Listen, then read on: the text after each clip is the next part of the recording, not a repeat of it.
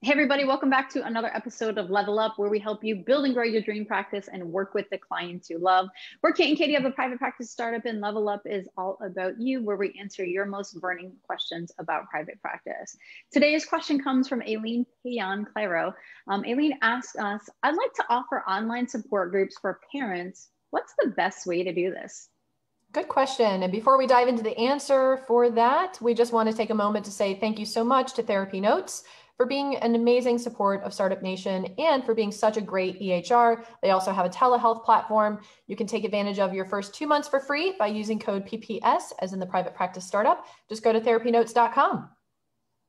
So let's dive in. So one of the most important things is always to do the preparatory work first. So when you're thinking about online support groups for parents, are these parents having a special issue? Are they a special part of the population? Are they single parents? Are they parents with young children?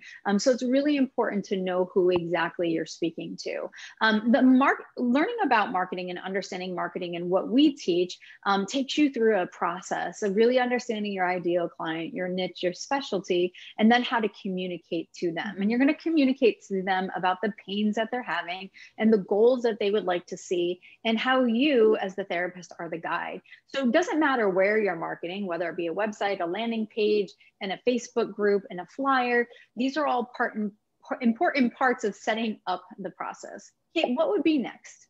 Absolutely. It's also really good to have a specialty page on your website for that specific group that you want to offer, so that when parents are searching online, that you come up in the search engines and that you would have that speaking to their struggles, their pain points, the goals that they want to achieve, the results that you can help them with, and helping them see that you're the expert in this particular area. So that would be great to add to your website.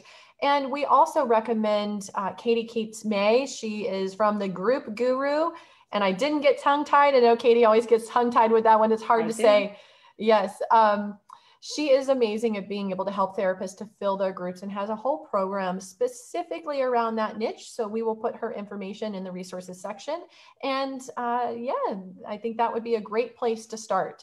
And one of the areas that we know therapists struggle with the most is marketing. And that's why we have created a free resource for you. That is our marketing playbook. It's the playbook for having your dream practice in life.